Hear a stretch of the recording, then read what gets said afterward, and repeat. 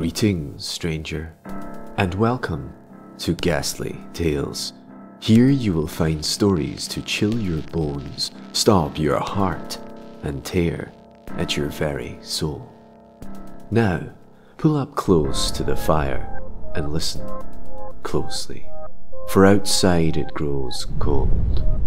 The primeval cold of northern wastes, of black forests, of midnight sun and eternal darkness, of deep time and forgotten things that live among us still. This is the story of the architect and the outdoorsman, by Mik Maes.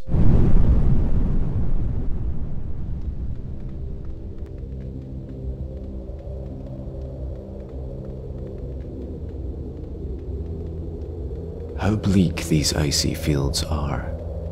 Frozen grass crunching beneath my boots, step after step. There are the faint cracks and thuds of branches breaking under the heavy loads of snow. Sound carries well over these plains. Once in a while the mockingly cheerful warbling of a bunting, and the wind, always mumbling, sometimes howling. The same wind, ice cold, relentlessly caressing my unprotected face and hands, tightening the skin, scraping it raw. My face a desperate grin as tears and snot freeze. There is a dwelling in the distance, no smoke coming from the chimney. I still have some deer meat left in my pack. If there is no water, there'll be some snow under the trees on the edge of the forest some more miles in the distance. If there is no dry wood, I'm fucked. There is dry wood, neatly stacked in a pile next to the wood stove. There is even water, frozen in a bucket. I don't know how old, but I don't think I can make it to the forest for fresh snow. I cook it in a battered kettle and throw in a femur with some scraps of meat left on it. The hovel, a pathetic log structure with leather flaps covering glassless windows, starts to warm up and to fill with the smell of boiling game. There is a sack mattress in one of the corners, a plank table with two rickety chairs in the other. There is the wood stove and a crude sideboard. The floor is dirt. Deer antlers hang over the doorway. To me, it feels like a five-star hotel. I roll a cigarette from my pouch of tobacco, nearly gone now, and smoke it while I wait for the broth to finish. I stoke the fire and lie down on the mattress. I am warm. There is food in my stomach. It has been days since I've experienced both feelings. Sleep comes instantly. When I awake, it is still day or night. It is hard to tell when the sun never sets. I throw some more chunks of ice into the kettle and add a handful of pine needles. I pour this improvised tea into a tin mug and step outside. The wind immediately greets me with an ice-cold embrace. I steel myself against it and take a sip of my beverage, scalding my mouth but welcoming its warmth nonetheless. The frozen fields from where I walked stretch out into the distance, surrounding the cabin on three sides. The forest some distance to the north, pines almost black in the colourless environment. This is where I will go. But not today. I allow myself a morning cigarette, although I know my supply won't last. I enjoy it, for I feel safe. There are the bones of a goat in a gated pasture next to the cabin, but nothing else of interest. It's okay. I cook the last of the deer fat over the stove, adding some pine needles and sip on the brew. There is even some left to pour into my canteen. I sleep again. I don't need to save daylight. It's one of the few resources I have aplenty in this godforsaken place.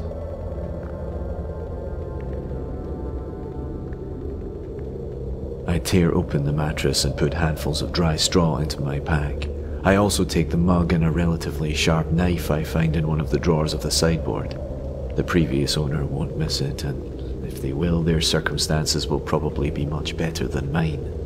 The weather will be milder, and judging by the distance from any kind of civilization, they'll probably have a car. Looking at the state of the place, I don't really think the owner will ever come back. I don't feel guilty. In the woods now, The cold is still bitter, almost tangible, but the wind is far less of a problem here. Snow covers the ground, trees obscure the sky. It is much darker here, which feels welcoming after walking for ages through daylight. Branches snap and break, the chittering of the bunting much closer now.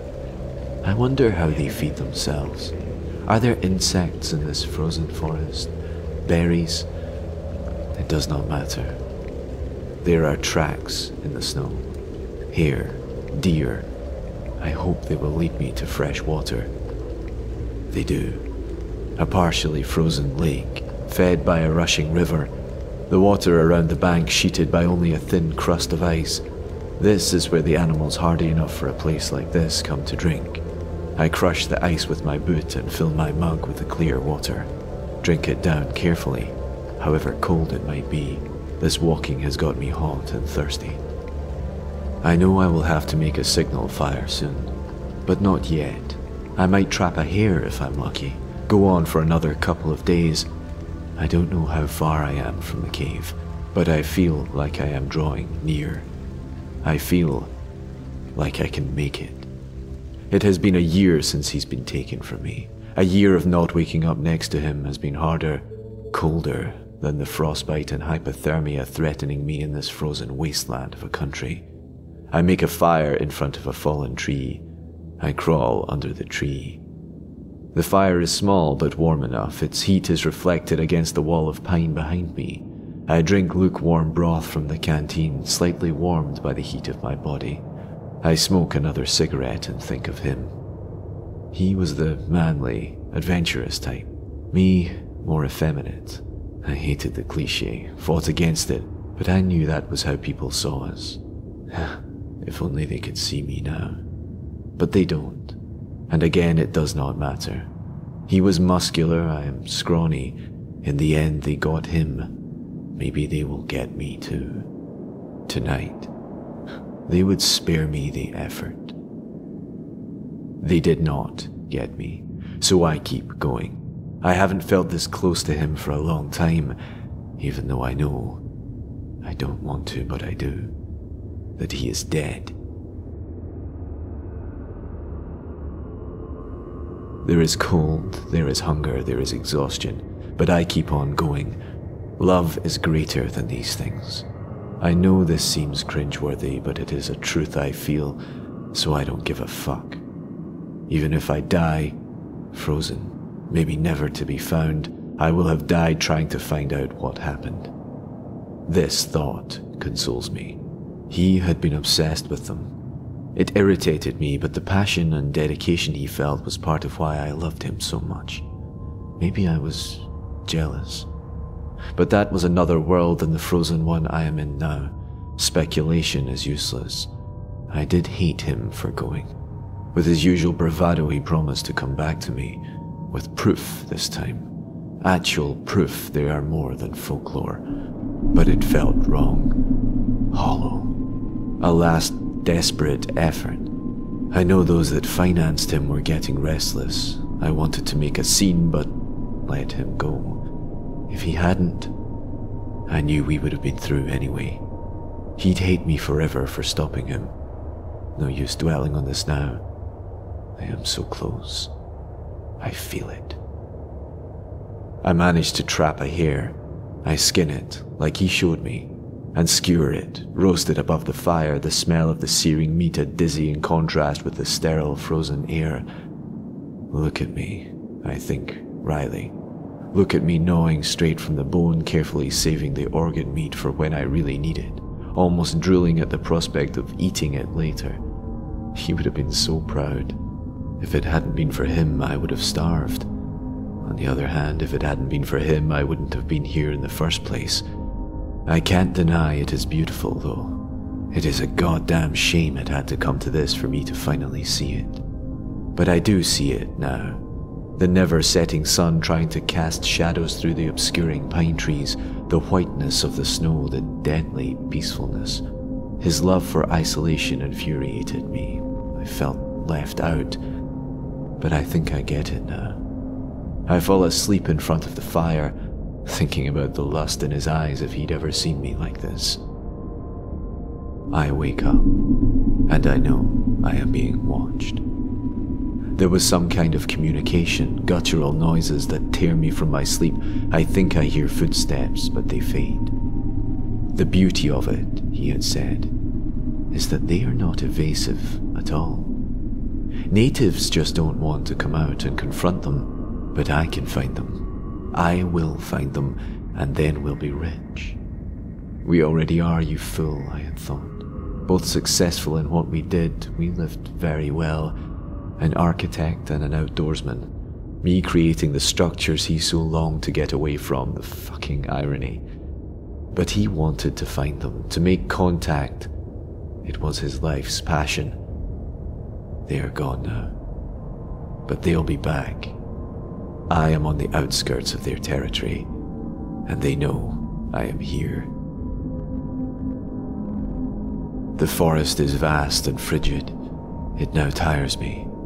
More often I hear those who are watching me, more often I hate them. They mark their territory with bound twigs, carefully assembled piles of small rocks and rabbit skulls. I imagine Bruce's delight at finding these, and hate them all the more. Come then, you fuckers, I growl from clenched teeth. But they do not come. I make camp, light a fire, throw branches onto a pile to sleep on, eat the hare's liver, drink pine tea, sleep. I track the markings and find a clearing, and the entrance to the cave, which is actually more of a mound, a heap of snow-covered earth with a hole. They have placed goat skulls on poles both sides of the entrance. The skulls grin at me. I grin back. This is it then. I am too tired and starved to even consider losing my nerve. I drop my pack and dig out a flashlight. The mound is about twice my size and height, the top of the entrance coming to my hips. I get on my knees and go in. The entrance is a tunnel. I crawl through it until I enter a room. It is barely high enough for me to stand. It is warm in here. I haven't been this warm since the cabin in the fields. The air outside smells of nothing, the air inside smells of earth and rot. Crude tallow candles burn here and there. There are other holes, but I cross the room and pick the one right across from me. Another tunnel, another room, this one bigger. In the center, a slab of stone, more tallow candles. In the walls are arched indents with earthen shelves. In each one, there is a skull. Most are human. I see also reindeer, wolf, and things I do not recognize. Some are ancient, others still have meat on them. There must be hundreds. I shine my flashlight and find Bruce almost immediately. His chipped front tooth that I would not let him replace because I loved how hard it made him look. I roar. I once again challenge them to come and get me. Once again they do not. I can hear them giggling. It comes from the tunnel and echoes against the skull-covered walls. Rage consumes me. I grab my lover's skull and crawl. And walk and crawl. Tunnels, more rooms, underground abodes with filthy straw piles and carven stone trinkets. The giggling is everywhere, but I do not find them. The rage passes and I find myself outside in the clearing. You were right, Bruce. They are real. They wanted you because you loved them, but they will not show themselves to me because I hate them. They enjoy my suffering like they enjoyed your love and fascination. They live on mockery. I walk away, your skull safe in my pack. I make a signal fire and wait. I am nearly starved to death when they find me. In the helicopter, somebody asks me what happened. I mutter, "En del av era miltera, mycket verkliga." Some of your folklore is very real. I see her nodding, with a pained look on her face, before I lose consciousness.